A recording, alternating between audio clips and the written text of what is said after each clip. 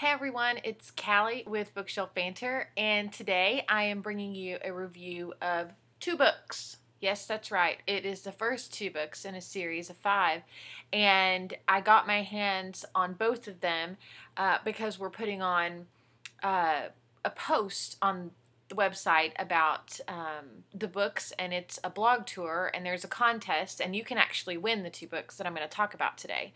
The series is called the Childe Series, or the Childe novels, and the first book is called The Childe. The author is C.A. Kunz, and it's actually a mother and son duo, Carol and Adam, and they wrote these books. The second book is Dark Days, and it's just recently been released.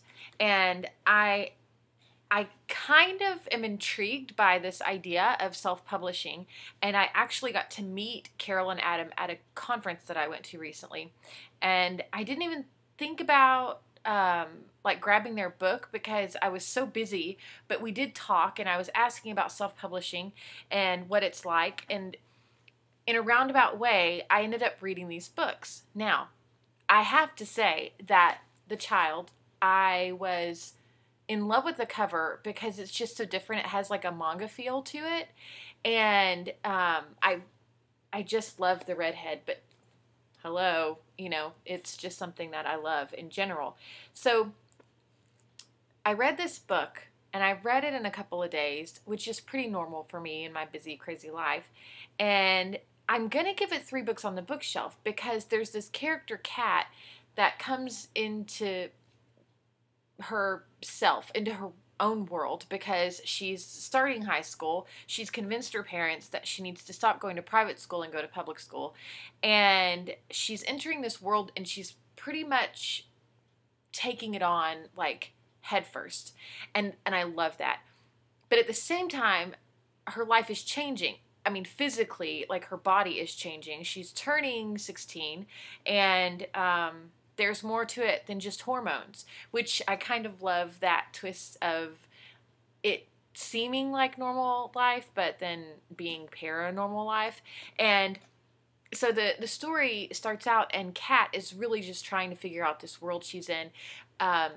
C.A. Kunz, and I'm going to refer to the author as one just because it's easier, does a really great job of painting this world that Kat lives in and the people that she lives with, and they foreshadow to a lot of really cool things if you're paying attention. And some of it I caught on like really, really quickly too, and I think that a lot of readers will. So the reason that this book is getting 3 books on the bookshelf is because, first of all, it's good, but it's not getting more because I feel like that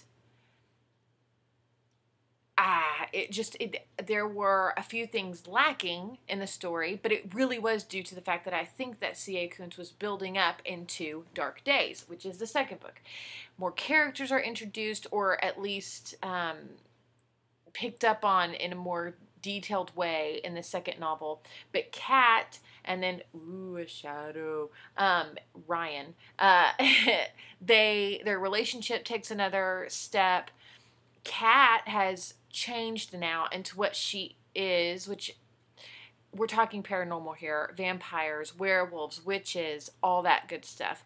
I'm not going to tell you what she is, but we do know she is the Childe. And in Dark Days, I think that the fact that C.A. Kunz takes that step into involving more of the characters, this book gets 4 books on the bookshelf.